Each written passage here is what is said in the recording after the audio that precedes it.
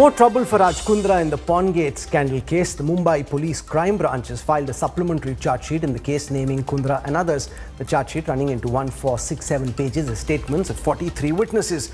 According to the charge sheet, Kundra made more than 1 crore rupees through the pornographic app Hot Shots between August and December 2020. Kundra allegedly controlled the operations of Hot Shots and made around 100 pornographic movies.